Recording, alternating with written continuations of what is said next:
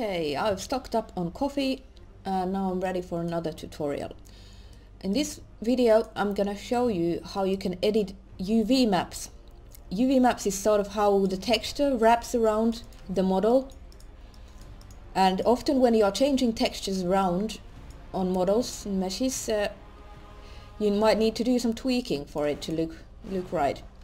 So I've got this wardrobe here with the common textures, and I'm gonna change it into a dark elf one. I've done this before with my mods. It's a good example of how you need to edit the UV map. As you can see, I've unpacked the dresser texture here to show what it originally was, and now I'm gonna use the one for dark elf. I'm gonna change two of these, the normal map, and as you can see the metal parts are now all messed up because they are looking like wood. It's okay though, if you right click each part you can see that you can edit the UV map through Nifskope, and that's exactly what we're gonna do. I'm going to assume that these are the metal parts and we can drag them here with this brown stuff. As you can see up there, the texture is changing on that handle. I think this part is metal as well. It's those supports. I'm gonna put it here. It doesn't matter if you warp it a little bit. There you go. Now it looks all proper. That thing over there as well. I wonder if it's this one. And you can just move this around and don't worry. You can Ctrl Z if you do something wrong and you can restart. Maybe it's this one. Nope.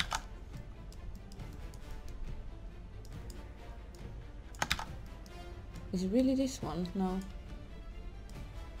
No, it's in another UV map, that part. So this is all we can do for this one. You just close it and move on to the next one. You can hold shift to select more and more. But in this case I just want these two.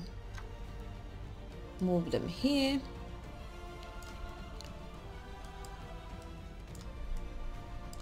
Warp this a little bit.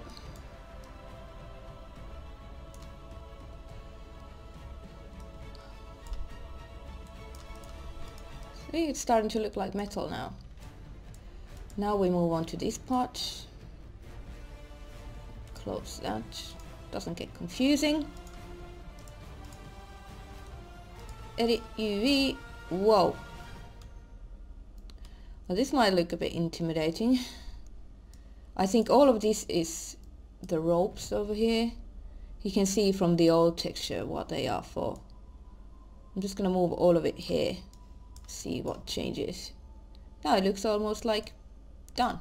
All you needed to do was change these. And all the wooden parts have now been changed into that sort of metal thing. If you want to be pedantic, you can take this dark elf texture. Go away. Where is it? DLC. You can open it in Photoshop and change this into metal if you want. I really didn't want to do that.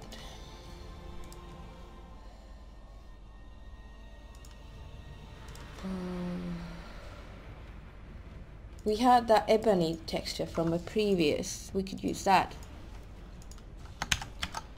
And now I want to change this bronze bit here.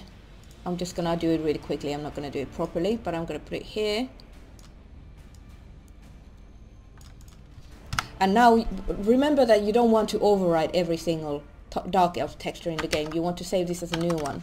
So I'm gonna save it as dark elf furniture ebony. And this is wrong format. This is for a Fallout normal maps. Don't do that. I want to change it to D3D DDS. Ebony. We don't need an alpha on this one. Alpha means transparency on diffuse maps. And now we can just remap this to ebony and it all changed black. So that's all I had for you for this video, and I'll see you in the next one.